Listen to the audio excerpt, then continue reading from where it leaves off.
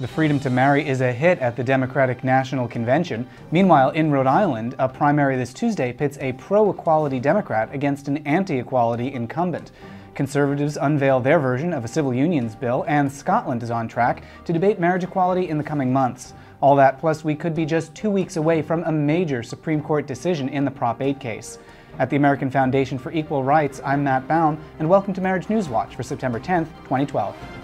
It's another sign of America's amazing progress on the freedom to marry. This week, the Democratic Party affirmed marriage as an official plank in the party platform.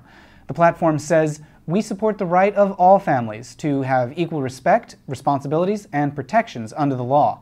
It goes on, "We support the full repeal of the so-called Defense of Marriage Act and the passage of the Respect for Marriage Act."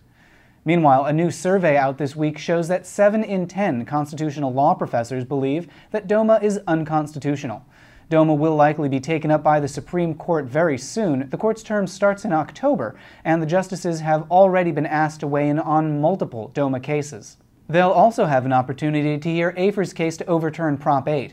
We could know as soon as September 25th whether or not they'll take our case. Turning to the states, Rhode Island faces an important primary on Tuesday, September 11th. That race pits Laura Pizzaturo, an out lesbian, against anti-equality incumbent Michael McCaffrey. McCaffrey is chair of the Senate Judiciary Committee, which would vote on any future marriage legislation.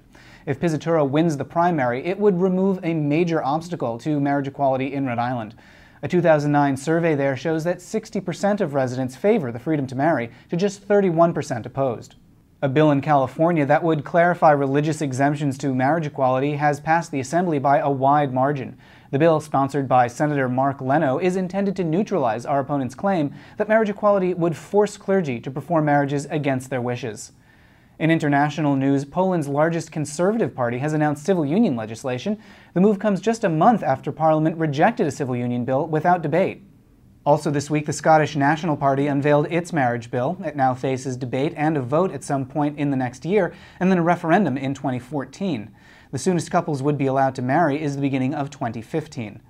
And following a survey that shows widespread support in Chile, LGBT advocates there have presented a marriage lawsuit to the Inter-American Commission on Human Rights.